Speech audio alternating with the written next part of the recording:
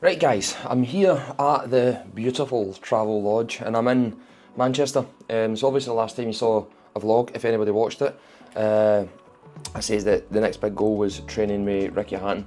Now a lot of people might have not saw that because if you've probably clicked on this you might have been watching one of these for the first time. Sorry, just doing some work. So again, the first time I missed a streak this year of doing a vlog last week. I've not been well, still kind of not feeling great today. But I'm not going to come down and not do this, you know. So I'm down here with Andy, and we'd booked this a wee while ago. So my first goal this year was to do the ultra marathon, which obviously I get injured with. Update on that: foot feels about 95% now. I could probably really start running. I've not really trained as much this week, to be honest with you, but I've definitely not ran. And then this one now was to train with Ricky Hatton because we'd booked in for it. So not feeling the best, but I'm not going to not come down and give this my absolute all. So I'm genuinely buzzing for it. I really am. I've just had a coffee. I was doing a wee bit of work there. Even when I'm away, I'd still do a wee bit. And we're going to go down and get some breakfast right now. I've no idea what time I for breakfast. I might put it here somewhere. But I just genuinely nervous and excited for this now. I said it before, but I absolutely idolised Ricky Hatton in my late teens, 19, 20, early 20s. And I really do mean it when I say I watched all his fights. So this is like, we were trying to talk about this last night a wee bit, me and Andy. It's like, imagine in 10 years time if you played football and you got to play football with Ronaldo. That's what this is like. So go more than 10 years down the line, but go a number of years down the line and I'm getting to go and do some boxing with one of my absolute idols. So I'm really excited for it, I really am. I'm a wee bit nervous purely because I'm just not feeling well. I've not trained for Tuesday. I trained on Monday and Tuesday and I shouldn't have. Heart rate was through the roof, sweating profusely.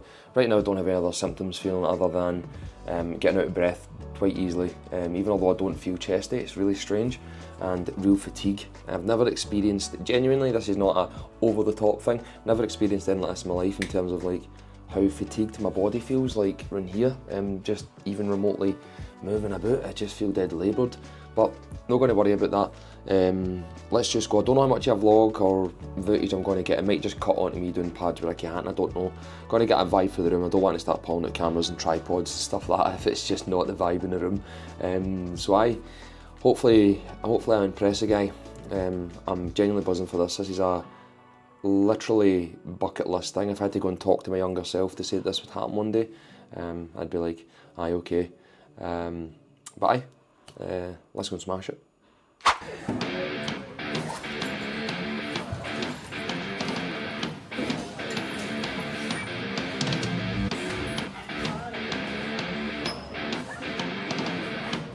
On the body shop.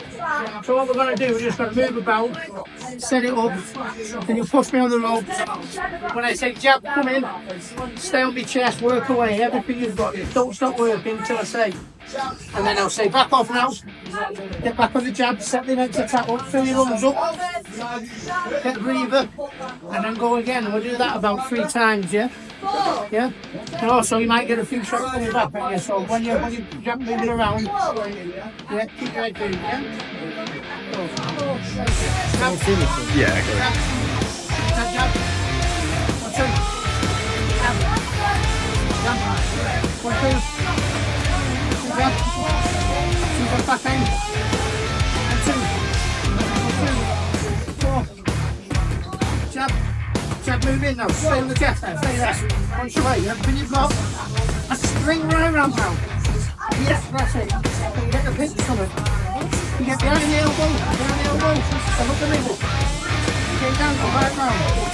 Keep punching. Keep punching short. Keep the punches come back. Keep going. That's it. Back off now. Sit up again. Jab. Jab. Jab. 1, 2. 4. 4.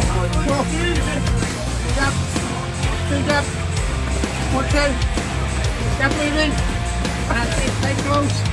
Punch away. Right round, right round. Right round there. That's it. Keep going.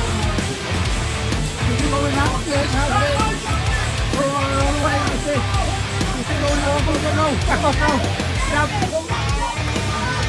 Jab. 1, 2. 4. jab, 2 jabs, 2 jabs on the backhand, 1, 2, jab, jab moving again, that's it, come to your way, that's it, stay close, right round, full circle, go, jab from that, that's 10, come on, stay close to your way, go on, that's 5, go on, everything you've got, go on, inside. Stay there again. Work away, good shot. Take the ankle down now. That's it. Stay up again. Jab. 1, 2.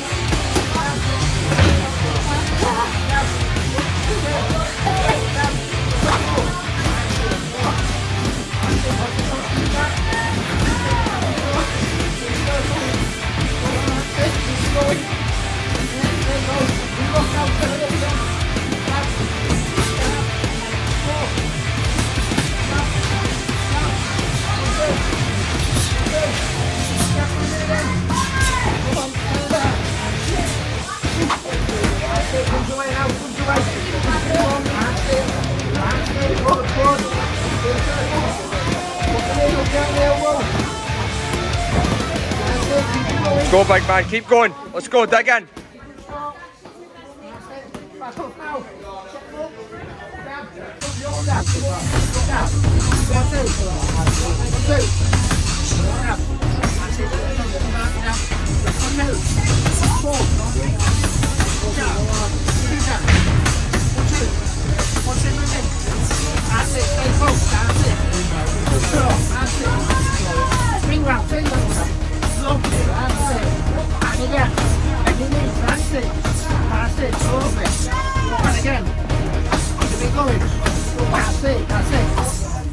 Back out now, set it up. Jab, jab, jab.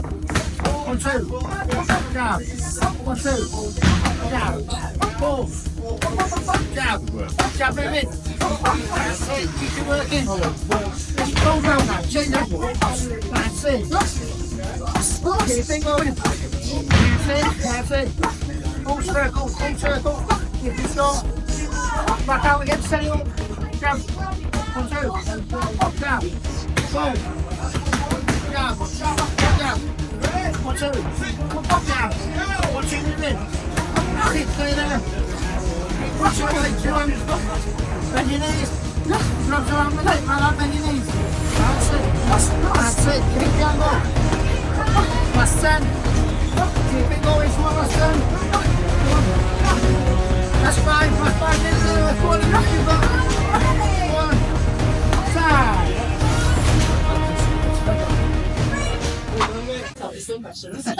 No, I think that was the start. just wonder if there's any sort of like routine you do to keep yourself injury free, like in that holding pads all the time. I don't think there's any routine you can do for injuries really. All I can suggest is a good warm up. Yeah. And I think one thing that I think I was guilty for. No one put it in the gym more than me. But and I've always had a good warm up. Then after my workout and that, and then I just very rarely did a warm down. It's just as important as you pull them up. If you pull a muscle or anything when you're warming up, you can do it when you warm down. But I used to just finish my training absolutely knackered, scratch my bollocks and get a shoulder. You know what I mean? But it's so important. It's so important that you warm down after. And there's so many fighters don't do it. Even at the highest level. I mean, I was at the highest level, never warmed down. So I've learned a lot from what I did right in my boxing career. But as a coach, I think you learn more of what you didn't do. It's like the work with my professional fighters, the work I do with the left jab, because I didn't really do enough.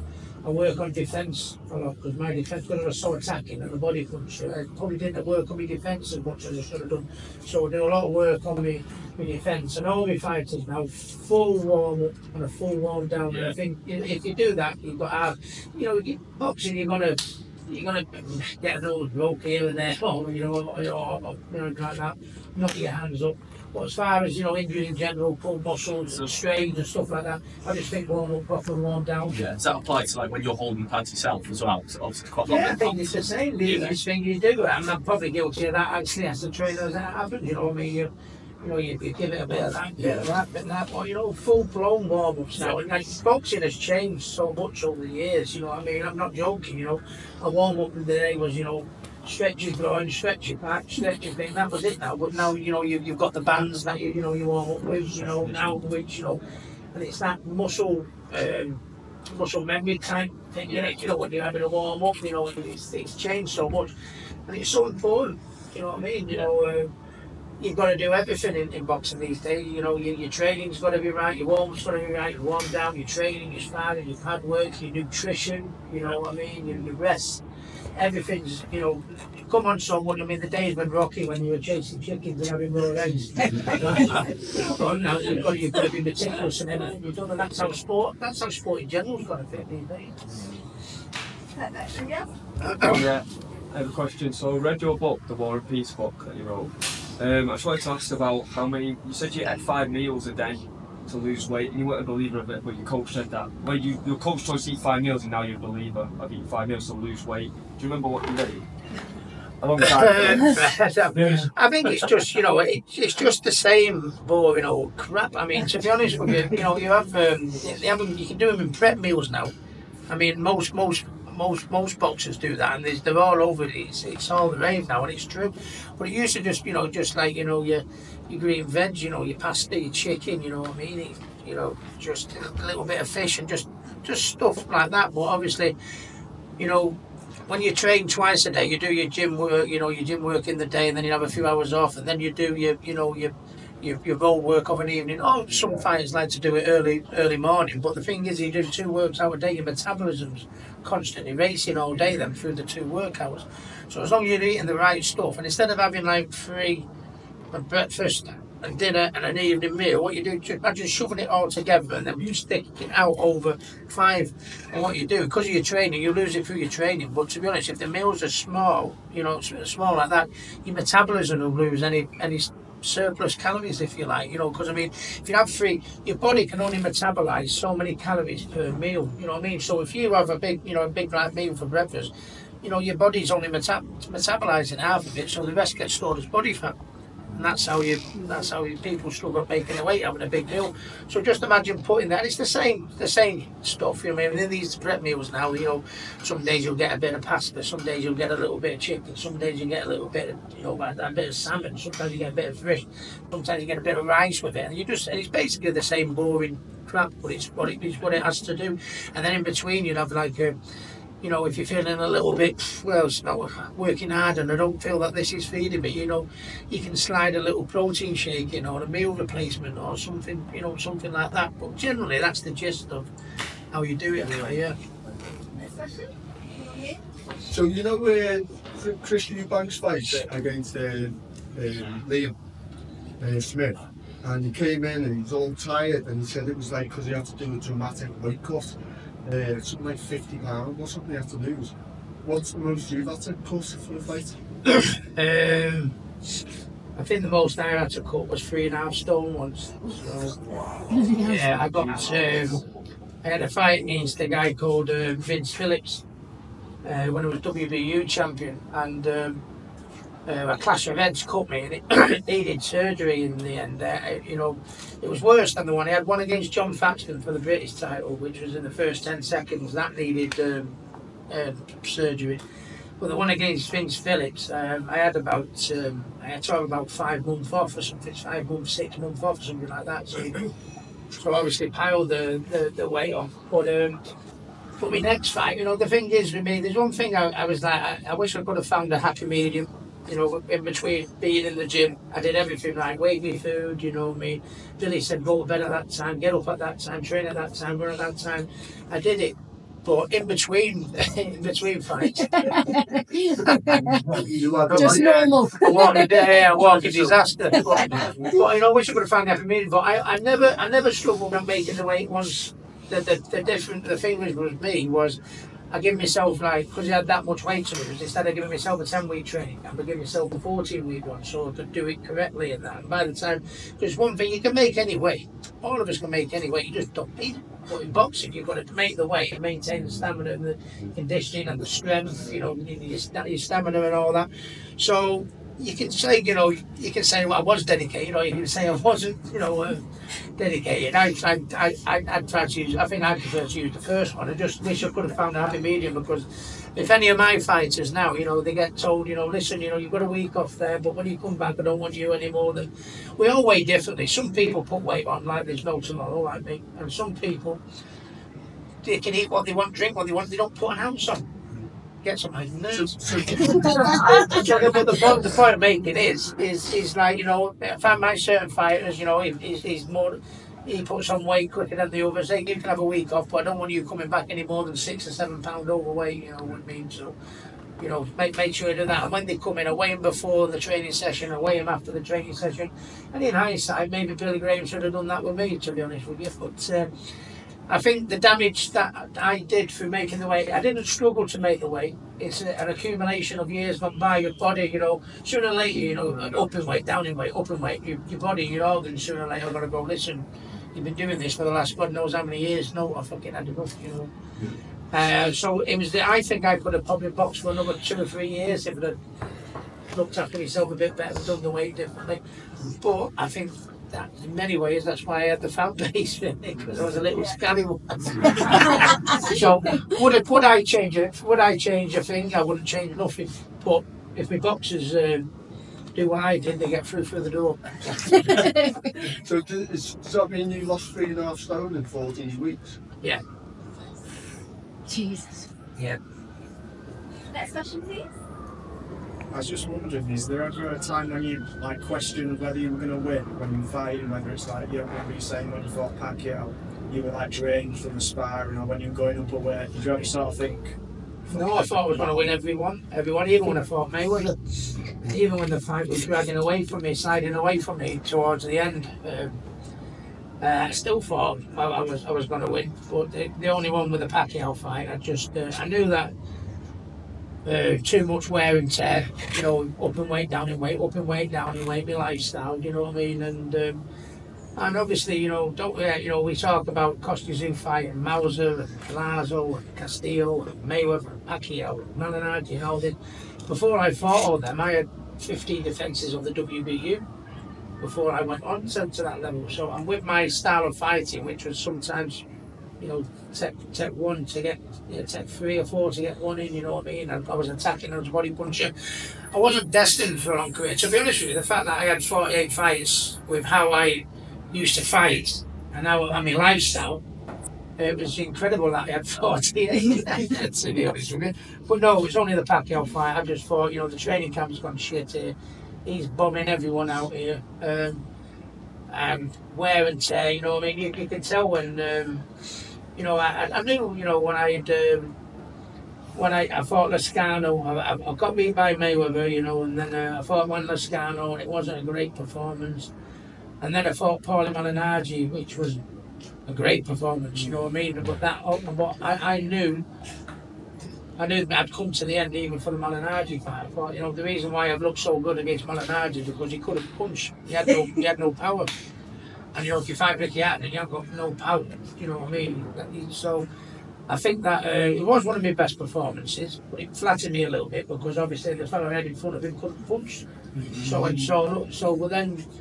ultimately, you know, I got beat by Floyd. I had 2 wins, one against Malignaggi, and then the fight against Pacquiao come up, and I think. Before the camp, it started well and everything like that. I thought, I'm going to be all right here. I've got half a chance here. I feel great, feel this, feel that. And then towards the last couple of weeks, I thought Floyd Mayweather Senior, who was my trainer at the time, I thought I've peaked here. I've done too much.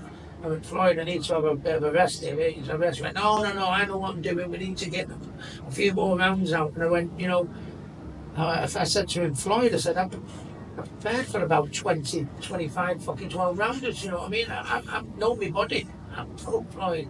No. And I should have sort of like gone like that. But like a boxer, don't you? You know, you don't like saying no. We went, yeah, go on. And I went through it. And by the time the fight come,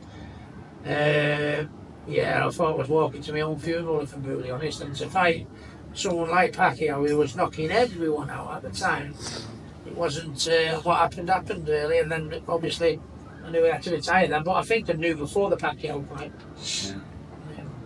Next question, you on this side, we'll come back to you for a minute. Can I just ask, because you're a strong advocate for mental health, and the boxing, when you were like training and your training camps, was that a factor, the mental health dipping, or? No, I got beat by Floyd Mayweather, and that was my first defeat, first time I'd been knocked out, and I found it very hard to come to terms with. I always had it from a young age. You know, when my first 12 months as a fighter, I had 9 fights in my first 12 months. You know what I mean? So consequently, I wasn't seeing my mates. I was in the gym all the time training. You know, like you do. But and then I started, you know, speaking to my mates on the phone, you know, because I wasn't going out or anything like that. Speaking to my mates on the phone, oh, superstar, where are you? You know, we're not seeing you for a bit. Saw you on the telly and all this and that. And me, my own stupid fucking head, I thought, superstar, do they think I'm getting above my station? Do they think I'm getting a bit too big for my boots? That's how I thought. So I started having to go to the pub and having an orange juice and having a game of pool and a game of darts. Because in my head I'm thinking they think I'm too big for myself, you know. That's a sign of it, you know, early doors. And so I always had it. But then with Mayweather I got beat and I couldn't leave the house for about 3 or 4 weeks. Sportsman dinners, stuff like this, you know. I'd walk down the high street there and I thought everyone was laughing at me. No one was laughing at me, you know, they couldn't be prouder, but in my own mind I'm thinking, oh no, I've let down, I've done this, I've done that, you know. So then I boxed at City, so my confidence was back up again, my mental health, you know, and then I boxed and then I fell out with Billy Gray, my trainer, so my head had fell off again there, and then I boxed Malinardi, beat him, Nolan Liam carried the belts in for me. I thought, a great performance, thought, you know, I'm back up again. And then I got beat by Pacquiao in 2 rounds, which was devastating. Then I meant I had to retire. And then shortly after that, I fell out with my mum and dad. So, you know, it was always there from day one. And then a lot of things that happened in the ring, defeats, and then stuff in my personal life. Yeah, I didn't care whether I lived or died. Yeah, really tried taking my life several times. It was a real horrible time. Just the people around my area to see the state I was in. You know what I mean? It was shocking, but bit by bit, you know, I got myself together, kept myself busy, you know, and stuff like that. And I couldn't do it myself, so I went and knocked on a door in Manchester, you know, the psychiatrist, and I just said, listen, you need to help me and you need to tell me what to do. Because I said, if you don't tell me what to do, I can't fucking do it. I said, if you don't tell me what to do, I won't be here tomorrow. I'm going to kill myself. You need to tell me what to do. Well, bit by bit, he spoke to me and I got myself in a little routine. I was doing different things, you know, and stuff like that. And I've never looked back, really, to be honest with you. It was a grinding work in progress over the years. But I think, you know, this is the happiest that Ricky's, you know, been. I mean, I did my exhibition against Marco Antonio Barrera, you know, the other November. I did my documentary, which ended up was brilliant. It was up for a BAFTA, you know what I mean? I went ice skating and got a bird.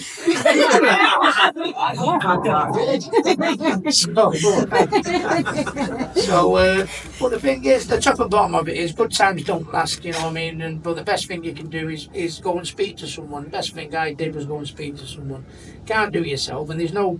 I couldn't walk in my local. I've got good mates. I couldn't walk in the local of my pub and go, listen lads, can I share something with you?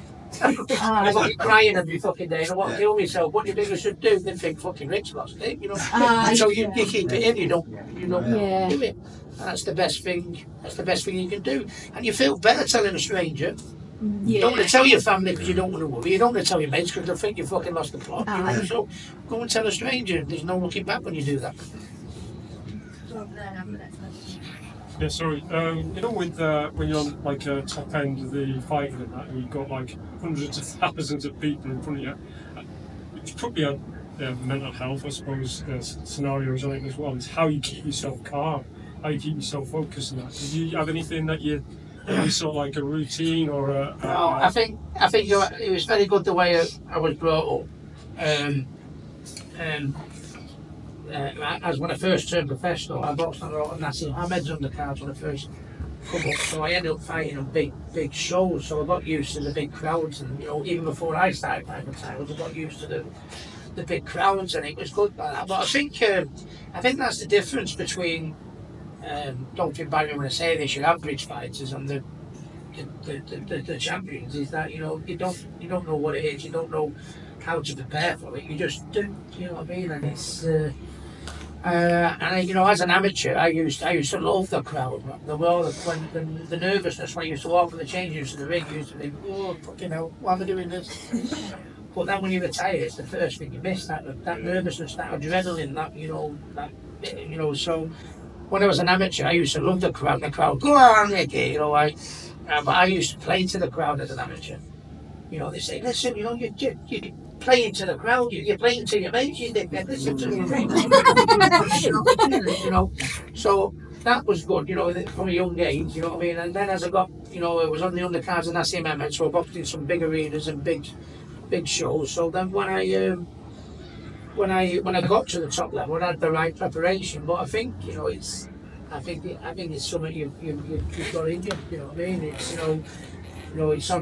it was on like HBO, and then on Sky Box Office, and it was all over the world, and you know millions of people seeing it, you know, and thousands of people live and stuff like that. And it's, you know, sometimes the difference when you're at that top level. In 50-50 fights where you're evenly matched, sometimes it's the one that can hold his nerves a little bit better. If you hold your nerves a little bit better, you know, you're going to, you know, react to the crowd a little bit better. If you can hold your nerves a little bit better, you're going to listen to the advice your coach gives you in that minute. Do you know what I mean? Yeah. Where some people are not like, oh, I've trained fighters and they've gone, oh, hey, what was that? What was that? I think if I haven't got it, or you can't. But I mean, it's. You know, it's hard, and I just tell to all my fighters, you know, it's not about the crowd, it's not about who you're fighting next if you beat him, you know what I mean? It's not about that. It's all about that. It's just him, you know. Yeah. Right, a few more questions. Any more? All right, Ricky. What do you think about strength conditioning from a young age and mobility? Strength and conditioning. It's got like when I was speaking earlier, wasn't it? You know, that the days of. You know, Rocky Balboa, and chase chickens and more eggs. Them days are gone, and it's so important. And I think, you know, it's like people. I mean, Billy Graham was a little bit before his time. I used to do weights, you know, when I was, you know, and Kerry Casey was my nutritionist and my strength coach.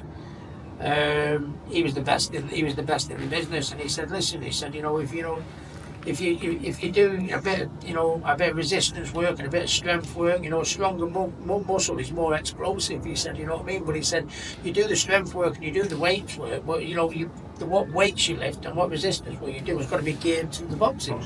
You know, there's no problem. You know what I mean? All my weights, you know, are doing. You know, is like, you know, your deadlifts. You know what I mean? Because that's where your punches come from. You know what I mean? And it's like, you know, you twist like that, but that's where your punches come from. You catch a shot, you come back with a shot. You catch a shot, you come back from your shot. We do weight training, you know, like this, you know, innit? Because if you're in a clinch, you want to go, you know, push him out the way and stuff like that. So I mean, if it's geared towards the boxing, you know, but if it's not geared towards the boxing, you're wasting your time. You know what I mean? You know, it's what you do technically in the gym: a little bend of the knees, a little twist of the waist. You know what I mean? A little drop of the shoulder, something like that. And that's what your weight do. You know, you do like, you know, drops of the shoulder. So it's all geared around, you know, what you're doing here. You know what I mean? It's no point having strong muscles if it's the muscles that you're not going to use when you get in there, doesn't it? Yeah. And that makes sense, doesn't it? And nutrition goes without saying. You know, you've got to make the weight right. You've got to have the right food and that, because it doesn't matter how many rounds you're doing here. If you don't make them scales weight on the day before, you might as well not bother doing this in here. And it was like watching your girl. My daughter's been doing strength conditioning since she was 8 years old. With movement and stuff. There's nothing wrong with that. I started doing strength and conditioning on weights when I was 16. I think it's good, as long as it's not too much, you know, when you're 16 and your body's still growing, you don't want to kill yourself, you know, but it does you no harm. Yeah. Two more questions. Ricky, you spoke a lot about your mental health today. which is brilliant. I work in an institution dealing with mental health patients, and I'm also writing a book and a short documentary about the fighter mentality. What one tip would you give someone to develop a fighter mentality, with regards to the fighter or normal civilian, if you like? I think my best quality was my self-belief. And believe it or not, you know, even though I went on to do what I did, when I was first getting up before I got on the world stage, people were saying, "Oh, Ricky's he's a great kid, he's a good lad, you know, he's exciting, he's a body puncher, he sells a load of tickets, oh, he's good fun to watch, isn't he? But his defence is, you know, a little bit ropey, you know what I mean? You know, he gets cut, you know, all the time and don't look after himself enough. When he gets to that top level, he'll get found out." And I used to think, "Oh, I'm a dickhead. I'll show you," you know what I mean? And I used it for, and I thought to myself, and I used to say to Billy Graham, I said, looking at all the papers here, you know, against Kostya Zoo, you know what I mean? You know, Zoo to winning 2 rounds, Ricky to not go past 6, like every single paper. I remember that. Which I couldn't fucking read. Every paper, you know, and I used to think to myself, have I seen something there not, or am I deluded? And Billy Graham used to say, "No, you're not deluded. Just have faith in yourself and have faith in us and our game plan. Fuck the papers." And that's the best thing. That's the best thing I do. And I think that attitude, I think, you know, it's not a boxing thing. I think it's life. Someone tells you can't do it, you're not good enough, you can't do it. You know, after I got beat by Mayweather, I put loads of weight on. As I said to you, I was depressed, I was down, and I felt like packing it in, and I put loads of weight on, and they put a picture in the paper saying Ricky Hatton. We won't see Ricky Hatton again, you know what I mean? Ricky Hatton, you know, and I used to think, I never had an argument with the sports press. I got on well with them all, I really did, you know, but I used to think, I didn't want to badmouth anyone out because it wasn't my style, but I'll fucking show you. So the fight at Man City, I come out in a fat suit, didn't I? You know, talk about, you know, getting beat by Mayweather, 55,000 at City of Manchester Stadium. I come out in a fat suit and I had Ricky Hatton on me, and I looked down at just all the press row and I just went. And that was, you know, that was my, you know, like self-belief. You know, he won't come back again. We've seen the last of it. Like, really? And I think that's the way you've got to be. You know, anything you do. One more question. But you mentioned the Kostya Zoo fight, but what would you rate as your best boxing performance? I would say the Kostya Zoo fight was my best win. But it's my best boxing performance because sometimes, you know, because you know, it can be a war, you know, when you're both going at it and everything like that. Everyone thinks, you know, sometimes, you know, to be a best boxing performance means you both have to be at a distance and that, you know. But I mean, to be honest, I think it's harder to box when you haven't got the distance, when you haven't got the room to manoeuvre, you haven't got the, you know, to make stay when it's pushing and pulling and, you know, holding and hitting and then it's on the distance, you've got to work your way in, and then when you get in there, there's grappling and everything like that. I think that's the hardest part of the game, you know, to be a body puncher up close and stuff like that. So, and you've got to know, I knew with Kostya Zoo when I needed to put my foot on the gas, you know, to set a pace, and then I thought, you know, well, he's got to, because he'd not gone more than 3 rounds for about 3 years because he was knocking everyone out. So I thought, I'm going to start fast the first 200 mile an hour. So he's got to start, then he's got to raise it rounds, you know, 3, 4, 5, 6. So what I do, I'd say, oh, all right, I'm going to win the first 2, but I'm going to give you the next fucking 3. But I'm going to keep my foot on the gas, I'm going to stay close to you, I'm going to squash you, pull you, nub you. You know, a few body shots up the breadbasket, solid 1 or 2. And then, you know, after, you know, then that's like 3 rounds to 2. Then I thought, right, I'll put my foot down on the next 2 here. He's got to raise it again. But he'd not gone more than 3 rounds for 3 years. So that was the right game plan, you know. So if you look at it from what was my best tactically boxing performance, I would still say it was the Kostya Zoo fight. There was other performances, like I boxed Ben Taki, and when I was WBU champion, where they absolutely boxed his ears off, and then I boxed a guy called Ray Oliveira, who showed me boxing skills against him, which I didn't do often enough. I think if I had done, I think I could have had a longer career, along with ballooning up and down in weight and all that stuff. But But yeah, but I think the smartest fight I boxed was the Gossie Zoo fight, yeah. Right guys, so there we have it. Getting to train with my absolute idol in Ricky Hatton. Now I know a lot of people say that, but genuinely, as I said before, I keep repeating myself, but just going through watching his fights and he almost gone through his career with him via a screen. It was absolutely amazing to even share that wee round that I got in with him. So a review on the day, I mean it's quite good. I mean, you do circuits, do pad work, you interact with Ricky a wee bit. Obviously it's quite busy, and then you get around with Ricky, which lasts probably about 90 seconds or so, which is understandable if it's busy. But there's one quote that I always think about that worried me, where they always say, don't meet your heroes, don't meet your idols, because you'll be disappointed. No, I wasn't. Like, as much as I didn't have much interaction with him one-on-one, he's such a warm guy. Like, he didn't seem like a celebrity, like, just seemed like he was there learning the lads, another boxing coach, you know. So that was fantastic. I'm obviously out to run right now, but I shouldn't be. I'm just still on a high for yesterday, and the foot's feeling good. So yesterday when I was doing that round, I think my heart rate peaked at 220, but again, people are saying that's not possible. I can't express to you how ill I've been feeling. So today I'm just running a nice pace, nothing mental, just to recover. So as you know, as you saw, I never got much footage because it just wasn't, I didn't feel like it was appropriate the way we were all training.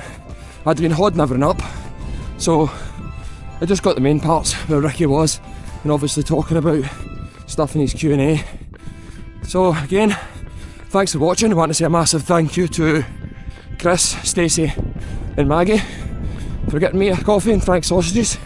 Now I'm not just saying this, I accidentally deleted the footage like a dick, so I will make sure I get some more. And if you want to buy me a coffee, or more importantly Frank sausages, then there's a link in the description below. But not an amazing week. I'm so grateful I was able to do it. I was doubting at the start of the week I was going to be able to because I was ill, but we got there. So at least we've got one goal done. So again, thank you for watching, and I'll see you soon.